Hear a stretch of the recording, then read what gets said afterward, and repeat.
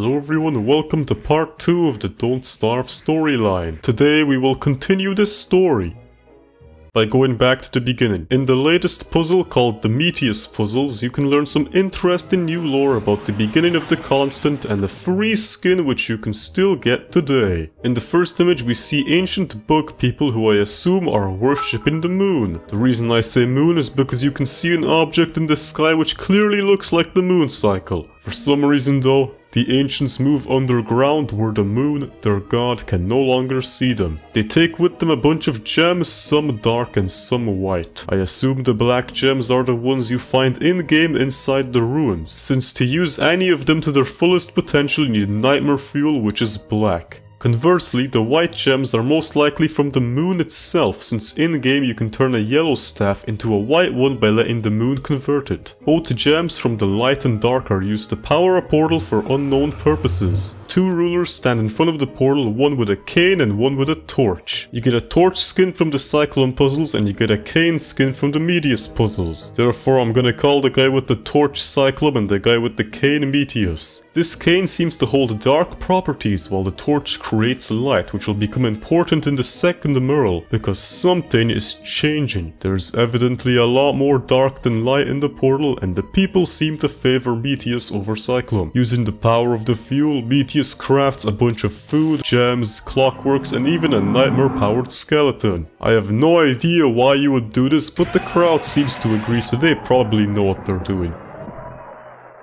I think.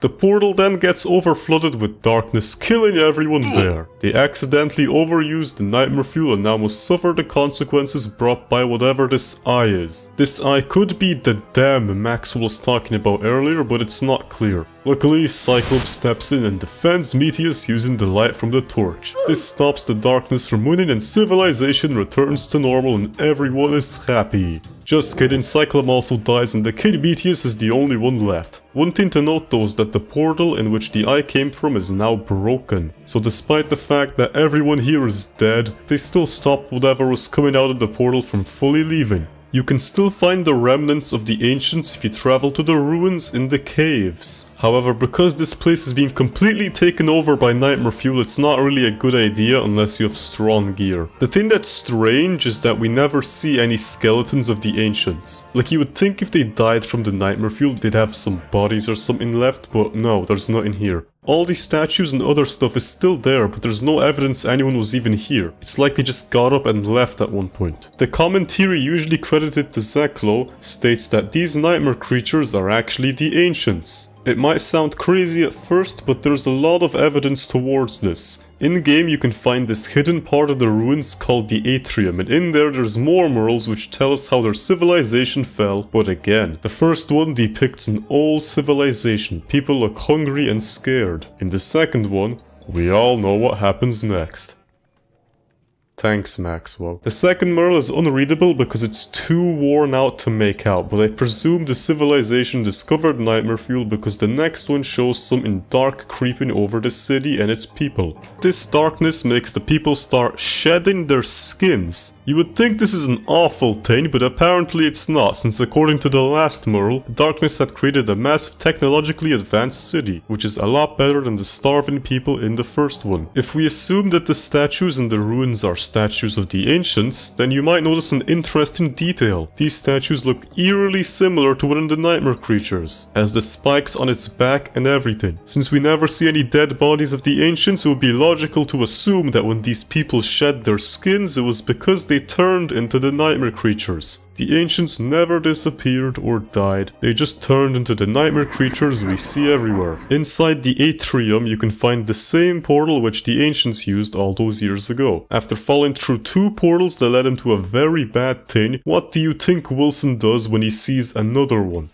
Obviously, he would try to summon the skeletal being from the Merles by first killing our hidden boss in a random corner of the caves, then killing another boss on the surface which is actually a collection of 3 bosses, only summonable on a very specific day at night, created by putting together randomly placed marble pieces, only to then mine a shit ton of rocks so we can summon the skeletal being from the Merles in the Atrium. Once you complete this very simple step, you can fight the Ancient Fuel Weaver, the final boss of Don't Starve Together. Fighting this boss is interesting because not only are you now activating this same portal that destroyed the ancients, but the Fuel Weaver is one of the few mobs that can actually speak. He mentions things like my city, my world, and how we've fallen. So it's safe to assume that this guy is one of the rulers of the ancient civilization, reborn in the skeleton you just put him in. He says things like, "This is for the best, I will save you," which sounds like a very kind deed until you realize he's planning on killing you to stop you from activating the portal. Luckily, everyone who plays this game is a brain-dead idiot, so we will kill the ancient Fuel Weaver and activate the portal despite his warnings. I say kill, but in reality we just get him down to 1 health, which is when Charlie steals our kill by using her powers.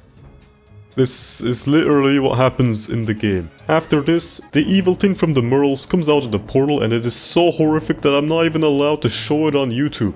This eldritch being then closes your Don't Starve together and infects your computer with a virus that replaces every file on your desktop with Maxwell laughing at you. What actually happens is that nothing happens. You sit there for 2 minutes while the portal makes toilet flushing sounds. No abomination comes out of the portal, no credits start to roll, nothing even changes with the world, you just get let out of the arena so you can return to the hell spawn that are the other players on your server. Canonically though, something else happens. The portal leads you to skins and more skins in this Don't Starve event where you fight rounds of enemies with your friendly teammates. In November of 2017, there was a fighting minigame called The Forge released to Don't Starve Together. It was more of an event than a permanent feature, but for some reason it's important to the story. The villain of The Forge, Pugna, has a lot of interesting things to say. When you enter the Forge, he says, "Gatekeepers, have you come to return us to the throne?" Apparently, Pugna was betrayed in some way by the same entity that the ancients were killed by. He and his people were teleported to an alternate realm still in the constant made of lava and stone. This detail will explain how the 2 Don't Starve DLCs fit into the story. All of these places are still in the constant, just in a separate world. It's hard to believe, but what you see in gameplay is only a small fraction of what the constant really looks like, and only now are we beginning to see these different worlds. Anyways, he seems to believe you are the servants of this same force, which is why he sends his troops after you. Do you understand? The forces you serve, they destroy all they touch. We were severed from the throne, trapped in a realm of stone and fire. Maxwell calls him severely deluded, but it's hard to say he is wrong. After all, you were the one who killed the Fuel Weaver and activated the portal with the literal Queen of Darkness helping you. So in a sense, you are literally serving them. Though from our perspective it's more of a truce that randomly happened if anything else. Unlike Maxwell, Charlie doesn't do anything to try to directly kill you, but she hasn't really helped you with anything either. But like, come on, what's activating this random portal going to do for her anyway? It's not like doing that would somehow give her any kind of power, right? That's just ridiculous. Once you defeat all of Pugna's troops, he surrenders and lets you pass through the portal again. Instead of taking you back to the atrium, this portal takes you to another realm in the constant called the Gorge. Imagine the Forge, but with only 3 people and you have to cook instead of fight. Here you must cook food for the giant sky wormhole known as the Gnaw, or you will be cursed and turned into a merm. Yes, they made a full-on animation of you turning into a merm. The world here has a surprising amount of depth to it, and you'll probably miss out on what's going on if you don't examine everything carefully. According to one of the traders, this town used to be a thriving one in its glory days. However, one day an unfathomable being appeared in the sky terrorizing the Gorge's citizens. The city, or what remains of it, is completely destroyed and no one's in it. The few who are still alive have been turned into merms, though they still have some of their conscience left, preventing them from randomly attacking you like the ones in game. What's terrifying about this is that you can visibly see him start to lose it. He starts forgetting what he was doing and mentions how he's been having odd cravings for fish lately. Another NPC states that many of our sick disappeared into the sea, almost like they're traveling somewhere. These guys are slowly transforming into violent, brainless merms in the constant. Soon enough, he too will jump into the water, travel to the mainland and be no different than the merms around him. Up until this point, most people who got put into an awful nightmare realm either made a deal with the wrong person or just did it to themselves. Now we are being shown worlds which are randomly destroyed by them. Places that didn't deserve any of this or didn't do anything special. These people were just living normal lives until an unimaginable power appeared in the sky. We're no longer seeing the aftermath of a long-dead civilization. We are staring straight in the face of a dying one. The Gnaw's plague doesn't end there either.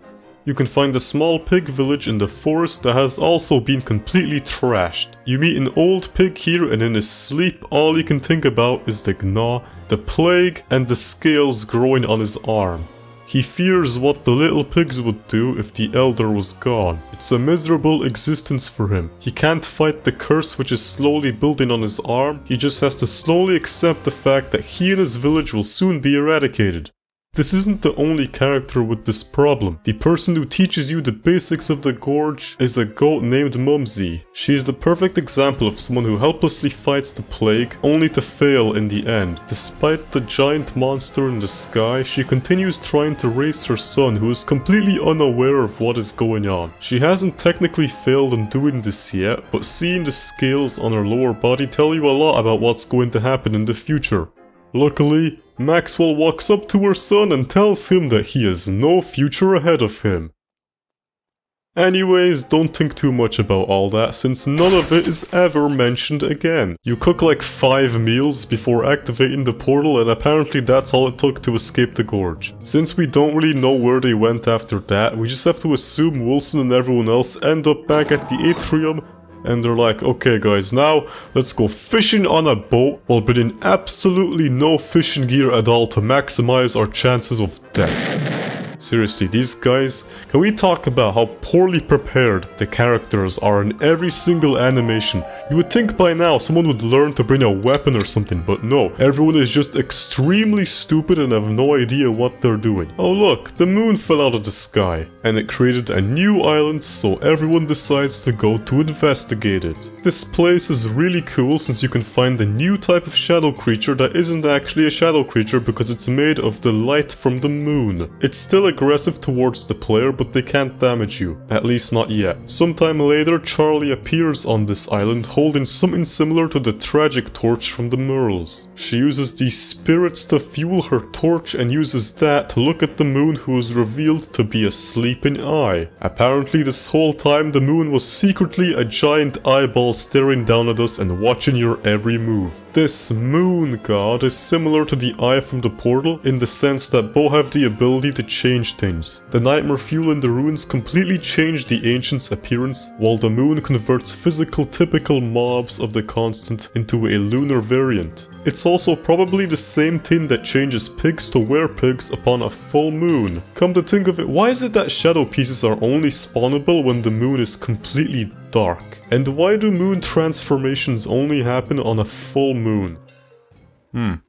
That's kinda weird. Anyways, while this is all happening, Wilson, Maxwell, and Charlie's sister Winona all head to the caves, where they discover that the lunar island has infected the area underneath it as well. Not only that, but this crash landing has revealed a completely hidden part of the ruins, the archives. Winona looks at Maxwell like she wants an explanation, but his only response is shock. Despite being the king of the world for an eternity, there are still parts of this world that he has no idea even existed. This place is powered by iridescent gems from the moon, which would mean that this section of the ruins was the place where the ancients would worship the moon, at least before it was abandoned in favor of nightmare fuel. There's even some merles in here, and if you examine them as Maxwell, you get this. These runes are different. I can only glean a hint of their meaning. This symbol here keeps repeating. To change? No, it's a name. Altar. If the ancients built this place to worship the moon, then it's safe to say that Altar is the name of their god. If you decide to power the archives using iridescent gems, the entire place turns on. There's now a bunch of lights and killer robots that suddenly become active, driving the tree out of the archives. Outside, a battle between the light and dark has occurred.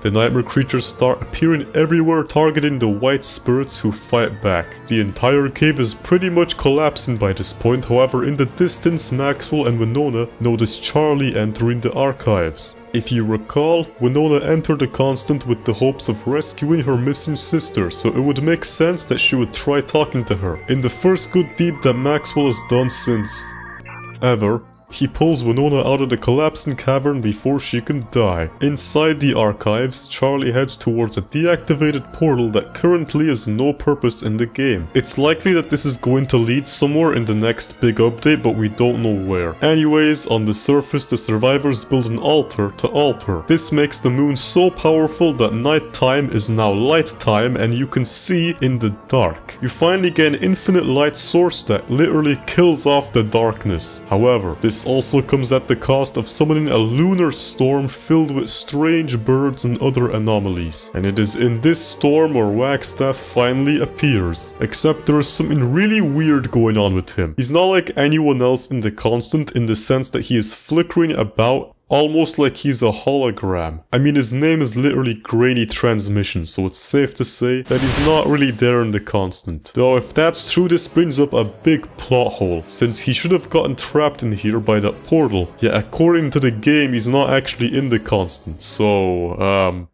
if this isn't a plot hole, then the only explanation I can give is that Wagstaff is in the Constant, just on a different island separate from you, because I guess he really hates society or something. I don't know why he would do this, but it's the only reasonable way he can both be simultaneously there and not. Anyways, Wagstaff is here to build some kind of evil invention. It seems his only real goal is to abuse the power of the Constant's weird magic so he can become super powerful. For some reason he's a playable character in the Hamlet DLC, and there's proof of this in his quotes. For example, if you examine a dark sword as a Wagstaff, instead of being shocked like everyone else is, his first thought is to use it in military applications. And that is exactly why we help him build whatever tin he's making. There's this little mini game where you protect him from the birds who want to attack him while he builds something, and you hand him all the tools that he needs. And you know, I think we might be the bad guy of the story. There have been some really shitty people in this story, but the fact that the survivors keep helping the worst parties possible really makes you question their motivations. After protecting Wagstaff for a bit, everyone goes to the lunar island to build the contraption he wanted you to make. Doing this pisses off Alter so much that he wakes up and sends a kind of robot rock moon thing after you. Luckily, in-game everyone is overpowered as hell, so you should easily kill the new final boss. Wagstaff then appears out of thin air and steals the light energy into his machine before saying in the most not evil way possible, "Excellent! My little experiment was a resounding success! Thank you for all your hard work. Now if you'll excuse me, I have much to do." After he leaves, the entire world turns into complete darkness for a day before returning to normal. And that's where the story currently ends for now. Not because there's more story that I haven't talked about, but because the rest of the story has yet to come out. There's still a few character reworks, the whole Charlie thing going to the ancient portal, and whatever Wagstaff's going to do. We will most likely see what happens next, eventually, but it took 2 years for Clay to finish this arc, so I don't think we're going to get any answers soon. My personal theory is that you literally killed the moon by letting Wagstaff steal its energy, which is why the world turns dark after you do it. Just like how powering up the moon removes all the darkness, taking its energy away only intensifies the darkness that was already there. In fact, if I had to guess, this single day of nighttime is probably eternal darkness in this story, but for obvious gameplay reasons it had to be turned into a single day of darkness just so the rest of the game is still fully playable. Anyways, that's just one of the random theories I thought of while making this video. Here's the word theory. So I mentioned this briefly in the iceberg video, but there's this playable character who is a merm. So I said that if merms are people who get cursed like we see in the Gorge, then Wirt is just some kid who got corrupted by the Gnaw and is now a merm. People pointed out how she was probably a goat like everyone else in the Gorge, which is more than likely true since there's no other humans other than the survivors there. However, this theory goes a lot deeper than most people think, and I've come to the conclusion that this small child who likes to read books is going to kill all the survivors one day. One thing about Wirt's character is that she's not like the other merms and won't instantly kill you on sight. In fact, she's often portrayed as being smarter than the rest of the merms because she can read at a young age. However, we've actually seen a character just like this before, and it is in the Gorge. We have already been shown how the transformation to merm isn't instant. The merms here can still think and make trades with you, which is far different from the ones at home. What's important here is that one of the traders, Sammy, is slowly losing his mind and becoming just like the rest of the merms. Half of his dialogue is just him forgetting who you are or what he was doing. Soon enough, he'll be just like everyone else in the swamp. Now, what does this mean for Wirt? The fact that she can still speak properly and interpret her surroundings tells us that she only recently transformed into a merm. You can even still see the goat horns popping out of her head. However, if I were to use Sammy as evidence, then that would mean that eventually, Wirt too will start forgetting things and slowly become like the rest of the merms. I believe that one day, everyone is going to be at the base doing their own thing while Wirt finally snaps and attacks someone just like the regular merms in the Constant. And that's basically all there is to the Don't Starve story. For now at least. The only thing I haven't talked about is the Wolfgang rework video, which basically just showed an event that already happened in animation form. I wouldn't expect Clay to make any big developments in the story for at least another few years, since it took 2 years just for them to finish Return of Them. Anyways, that's the end of this video. Thank you for watching and goodbye.